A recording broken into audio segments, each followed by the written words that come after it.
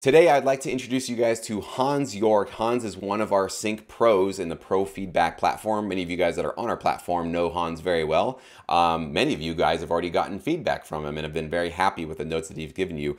Hans is an utmost professional composer. There are lots of people in this business composing, submitting to music libraries. One thing that stands out about Hans that I noticed from, I don't know if it was a year or two ago when you first joined and got into the syndicate, is that Hans is one of these guys that he does everything at a 10 level, right? So he's been one of our instructors actually in Sync Academy. And when he puts together his tutorials for us, he goes to this next level of his production quality and how he actually edits his videos and presents everything. And he does the same thing in his music. He does the same thing in his DAW. He does the same thing in his relationships with libraries. So not only is he a phenomenal composer, many of you guys have seen and heard his music through his featured post on the platform, but he just has this ability and this, I think, a pride that he takes in himself for the work that he does, because he knows this is going to have my name on it. I want it to shine. I really want it to be high quality. So that's why I specifically reached out to Hans and brought him onto the platform, because I wanted somebody like that to show you guys how to make licensable music. So Hans, thanks so much for being here, man. I want you to just give us a little brief background on your history, how you got into sync licensing, and what has kept you in this business for the few years that you've been involved. Well, thank you so much for this kind introduction. I really appreciate that. I'm a professional musician since I was 17 years old. That's when I started going on the road and playing. And we have come from a very musical family. My uncle was a jazz piano player. My grandmother would play like Chopin and classical music. And my mom wanted to be an opera singer. And she would have probably if the war would not have come in between. So they always supported me, especially when I was younger in my teens. And I just recently reconnected with my mentor, a professor back in my hometown that I have to credit for pretty much everything. He taught me, most importantly, how I can teach myself. And that was one lesson that is priceless. That was just amazing. And I reconnected with him, and then I knew instantly when we were on Zoom and started talking, we are just back. It's amazing. He's brilliant. And so, I realized that no matter where you are and who you see, there is always people. There's a line of people standing behind them. So everybody stands off the shoulder, so to speak, of somebody else. Nothing comes from just because they are so great or anything. We all have learned from others. We all did mistakes and like utterly bad mistakes sometimes. But I'm glad I kind of, when I think I got to sync licensing about, 3 years ago, 2.5, 3 years ago. And I'm really, really glad. I was, a long, long time touring, and mostly with my own music. I was very fortunate that my own music took off, and I could actually tour with that. But I think it was when CDs wouldn't sell anymore that touring became kind of like, no, there's just no way to make that really work. And I always was a producer. I produced many albums for other artists in studios, and I was always a composer. I love that, and I love watching TV and films and all that. And right now it feels that in that genre, in TV and film, there is actually the most creative possibilities are there, because it's just like, it's about the emotion, and like, how do you express the emotion? So you can't do anything. And I just loved that. I was really thrilled by the prospect of learning closer to being able to express emotions, and most of the time just one emotion. So it was a challenge, and I liked it. It worked out. And your platform and you in particular have been a mentor to me just as well. I learned so much from that. And now I'm really grateful that I can give some of that back. In terms of the libraries, I just got in it. I think I submitted twice to a library, and they to two different libraries, and one said instantly yes. And from then on, it was just, every album that I did was basically accepted. I'm currently working with 3 libraries. One is more like they do more custom material, and the other two are just regular. And I guess I have about, I don't know, 300-400 songs in libraries at this point. I kind of lost track a little bit, though I have a good system to find them. And the funnest part was actually that some of my music, that was the first thing that got accepted, I think, by Trevor's library at the time, where I did dramedy. And somehow it was like when I started doing that, it was like a light bulb went on. I realized, wow, I really love that kind of music and that kind of emotion that I could do with that. And so I did that and got accepted. And then I had to learn how to forget what you've done and just keep on going. And I think it was in the beginning of this year, that's when I heard that actually that music was placed multiple times in Germany. That's where I'm from, in Switzerland, I think it was in England and France.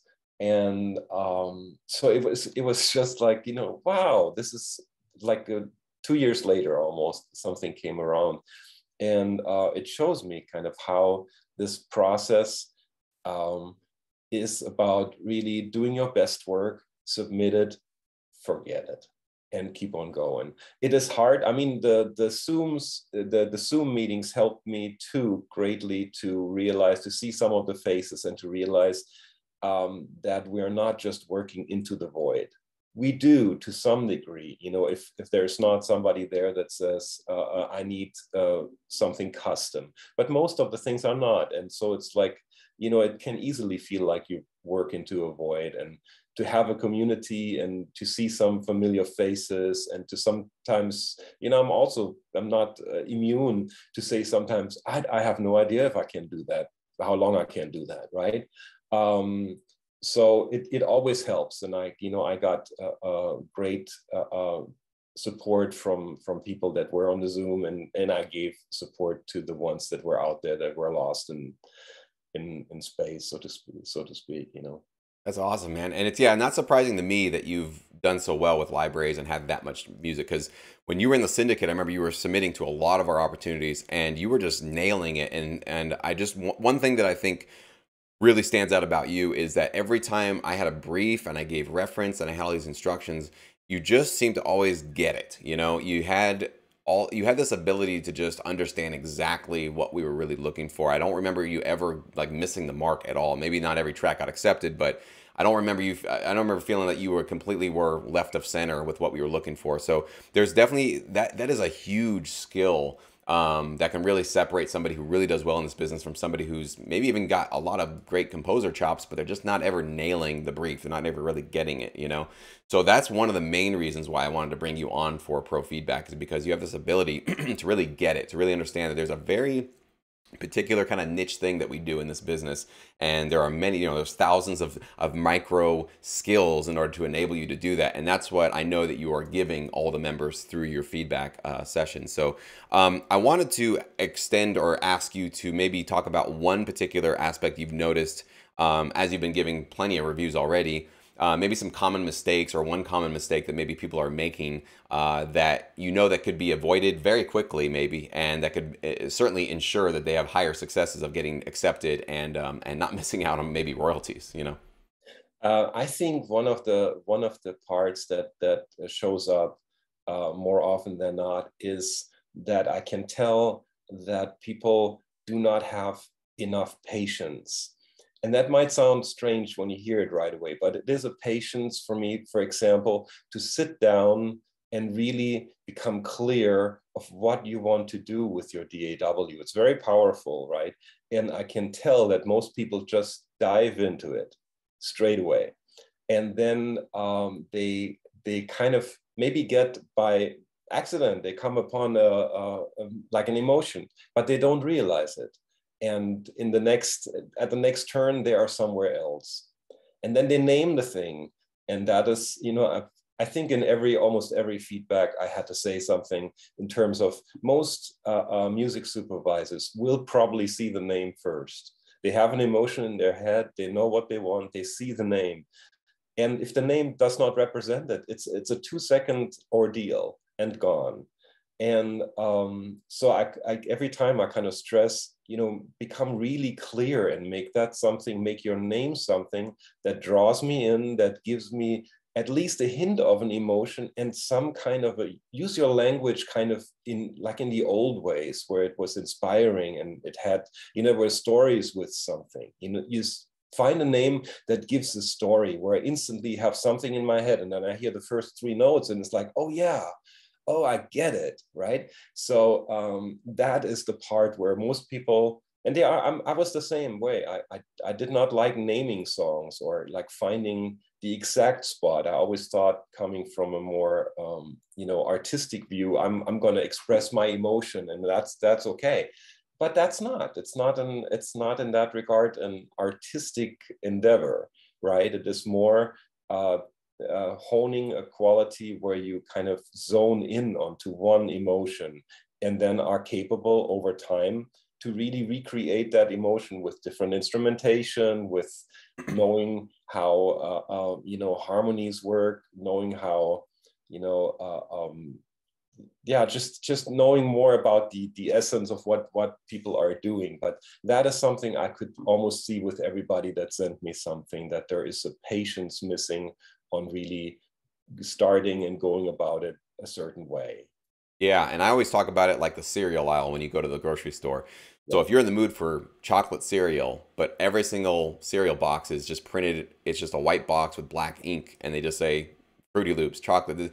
You don't really necessarily get to get them instantly drawn to whatever it is you were looking for. So I always try to tell people, imagine your title is your marketing department of your song. That you basically all you have to do is name it once, and it constantly is working for you for free. You don't have to pay that Yeah. marketing department ever Yeah. again. You just basically do it once, do the work once, and like Hans said, that title should be jumping out, leaping out. And not only, I think he's right, it not only should be conveying something very tied into an emotion or a mood that you want to set, but also I think what the most powerful titles and the most probably lucrative titles are is they create a sense of curiosity of, what is that about? That really does it's close to what I want, but it's like, what would that sound like? I'm really curious about that. So rather than just saying, an emotional day, which really doesn't say anything, you could have acid rain. You could have I don't know, you guys be creative about that. I haven't named tracks in a while. But you can create any sort of a title that when you hear it, a lot of times I find if it's visual, it's a plus, right? It makes you feel like, that does sound really interesting. And I'm really curious, like, what does that sound like? And so taking just like 5 minutes, it's really just 5 minutes about at the end of your entire creative process is basically a must, because think about how much time you're putting into creating, mixing, and mastering your track. It's probably 4, 8, sometimes 24, 48 hours, long periods of time. And at the very end, you're just slapping on a cheap label and going, hopefully that does well, right? So it's like you're discounting all that work you did by not doing just a small fundamental thing at the very end. So it's why I have a whole tutorial dedicated to it in Sync Academy, because yeah, it's one of those things that not really taught. Nobody really thinks about it, and it's kind of this afterthought at the end. We're all thinking about how do I make music? Music. Oh yeah, title. Whatever. Throw it out. But it's like no. Let's hold off. That's just as important, if not more important, actually, than all of this work. Because if that title's not capturing the attention, nobody will ever hear the work, right? It's kind of like if you have a great product or a great service and you don't market it properly, it could be solving world hunger, it could be creating world peace, possibly. But since you didn't market it or advertise it, nobody knows it exists. And so it's this wonderful thing sitting on a shelf somewhere and nobody's actually using it. So marketing your music is so important. So I appreciate that, Hans. Do you have any sort of we were talking before we just started recording here that you were saying that everybody kind of has something that usually is working, even if they're very kind of new to the business or even new to producing. If you can talk a little bit about that, people were asking me, like, are you really impressed with what you're hearing? Are you kind of like, oh my gosh, like shocked at how bad some of the tracks are, right? I really want to get your feel on like what's the spectrum been like for the tracks you've reviewed so far? I think the spectrum has been all the way from like wow, really, that's really good, where I kind of had to look a little bit for, I had to dive in deeper in terms of the feedback that I give. Sometimes when I hear something that is in a beginner state, which is okay, that's kind of like, that's why I people was are there actually too. here, We all were there. right? Yep. then it makes maybe less sense to give too much information on everything, on mixing, mastering. You know, there's one thing where I just left it out. I said, you know, let's not look at mixing and mastering here. Let's just look at how to create it and how to structure it. And so it's more like about the ability to touch into where somebody is actually, you know, where in the world of that gamut that you mentioned somebody is. And you know, on the good side of the gamut, not good and bad, but on the higher side of the gamut in terms of skill, it is actually really becoming interesting, because then I can kind of go into really narrow details, you know, and then I can touch on some things that I think about it constantly when I create something that are interesting for me. But I know that when I tell that to somebody that is not there, it makes no sense, or it's just, you know, it just goes over their head and it's like, what are you talking about? So it's finding the right spots, and everybody has.